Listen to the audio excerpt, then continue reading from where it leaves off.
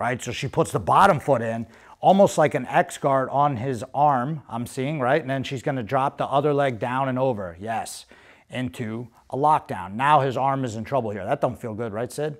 That's terrible, right? She's got the lockdown on his arm. Now, usually this is where I have to tap. Unless I can noodle my arm out somehow, like with a noodle arm, if not like a limp arms type thing. But usually from here, most people, like what she did to that girl, she had to roll over her head, right? She uses it so much that the person has to roll over and his head comes out and then she just pulls him right back into the crucifix.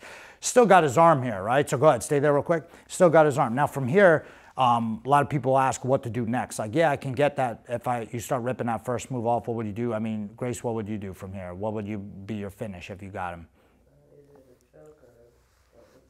Aha, I knew it, right? So see how she takes that other leg? Go ahead, go back real quick, right? So she's got still the same position she was in. She's going to take that leg and put it on the other side.